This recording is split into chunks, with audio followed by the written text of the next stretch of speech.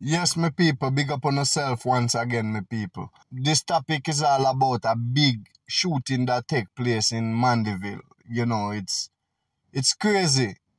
You know, with this brother was into a bar and the bartender was serving this gentleman and, you know, three gunmen pull up and start to end us, you know, some gunshot after a quick argument. Don't know what take place. I don't know if it's a robbery or they went there for him. You understand what I say? But, you know, the man that got shot end up stab one of the gunman them and give the gunman about 2-3 stab. You understand me, people? And, you know, couple shots have been fired and he was laying on the ground. It's not a good look. You understand, you know. Plenty people are trying to figure out if the bartender have something to do with it. Some people are wonder if it was a setup. Some people are wonder if it's a robbery. We don't know what take place. Because right now, with everything we're going, we don't know if a robbery, we don't know if we don't know. People are hungry out there is one thing I can tell you. They are very hungry out there. You understand? And people right now losing it. You understand? That is what is going on and that is what is taking place. The richer get richer and the poorer get poorer. More crime and more violence. More evil. You understand? And them things are down, them are focus on. Them things are done right. You understand? That's why I can't just take with myself and stay away from certain things because you know what go on are the best way to live right now. To stay to yourself.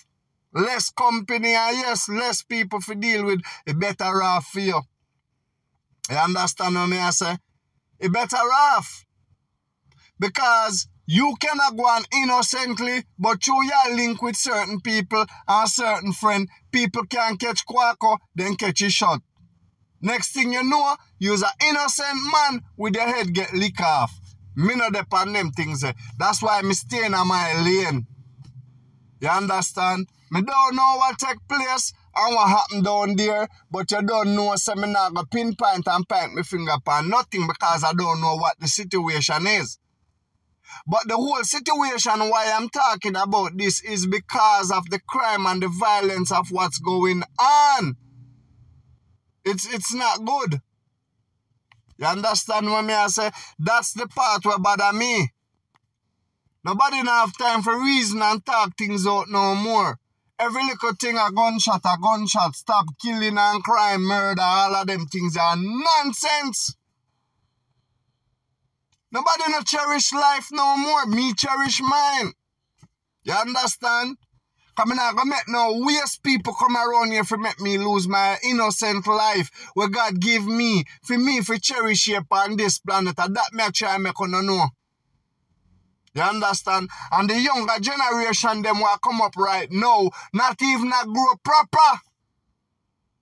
Because as them born, they're exposed to everything.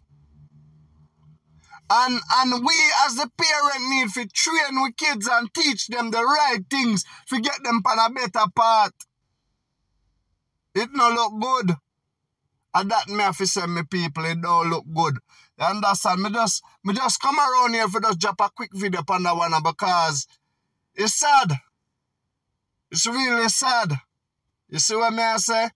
And plenty people looking for change and also me looking for change, but how?